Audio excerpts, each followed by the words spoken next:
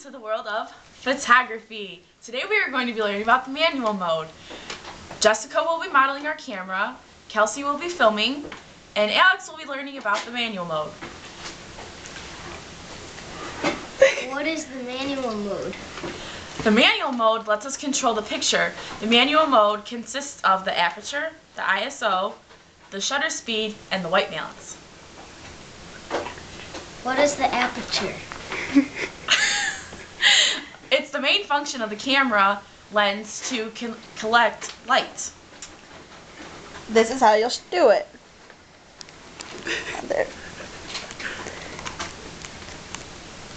The aperture is the one with the F.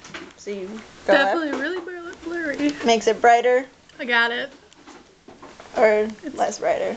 Perfect. Awesome.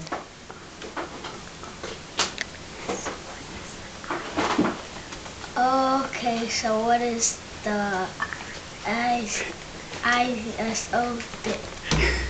The ISO? The letters ISO on your camera settings is refers to the film speed. It determines how sensitive the image sensor is to light. Correct. In order to go there, you press the OK button and go up to ISO, and you'll change it like that.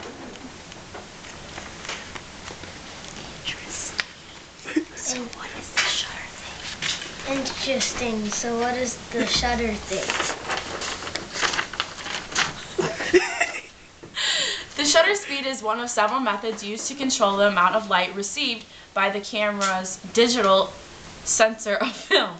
The lower the speed, like the lower number you have, you can get a more, better picture, like you can get water droplets. The higher makes the shutter speed go slower and you can get a still picture. You'll click there, or go up. That's the shutter speed. The lower numbers, you can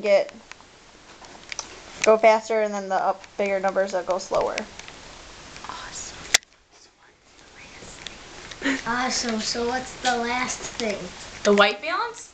The white balance is the process of removing unrealistic color cast shows that the object appears white in person and rendered white in your photo. Click on the OK, go up to the picture, and as you can see, it'll change their colors.